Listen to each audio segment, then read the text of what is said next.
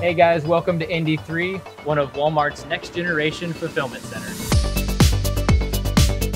The WFS Promise is that we'll get your items to you within 2 days. A lot of our sellers can't do that on their own. They need to leverage a larger fulfillment network, and we can do that at low cost so that they're able to use our fulfillment solution to bring even more assortment onto Walmart.com, and all of that just helps the customer get more of what they want from a name that they trust.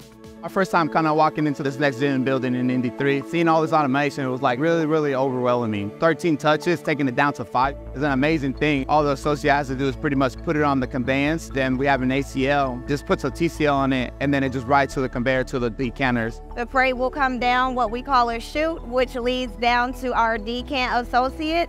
The associate will just count how many they have in the box and then sit the freight inside of the tote. And our system will take the tote away. Walmart's really big on being tech-powered, and you see that really come to life in these fulfillment centers.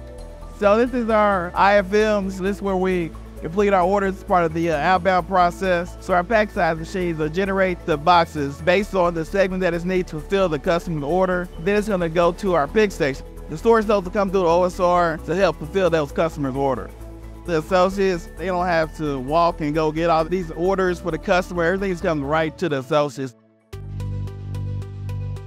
Using our technology, our speed to serve, and our locations throughout the country, we can get products to the customers faster than most sellers can do on their own.